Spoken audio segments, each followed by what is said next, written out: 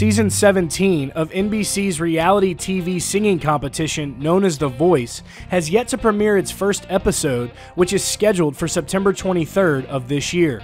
However, one of the show's coaches has already had a battle of her own.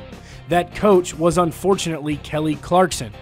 Clarkson had yet another health scare this year, but this time it came during live filming for The Voice's 17th season. Now, Clarkson already handled one health issue like a champ earlier this year while she was hosting the Billboard Music Awards back on May 1st. Kelly hosted the entire award show all while enduring severe pain from appendicitis.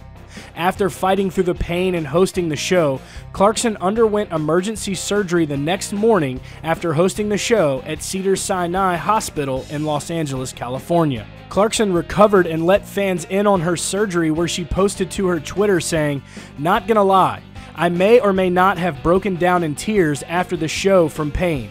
But thanks to all the amazing people at Cedars-Sinai, I flew home directly after the event. Nailed the surgery early this morning and feeling awesome now. Bye-bye appendix," with the hashtag "the show must go on." You gotta admit, Kelly's pretty strong and brave for putting off the appendicitis and hosting an award show, because appendicitis and its pain is no joke, let alone if it ruptures.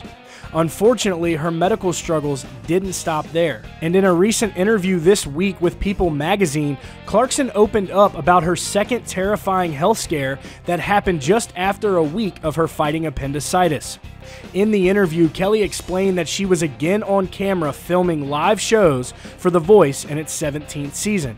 But this time, it was not her appendix, but that the pain would be from a cyst that had burst on one of her ovaries.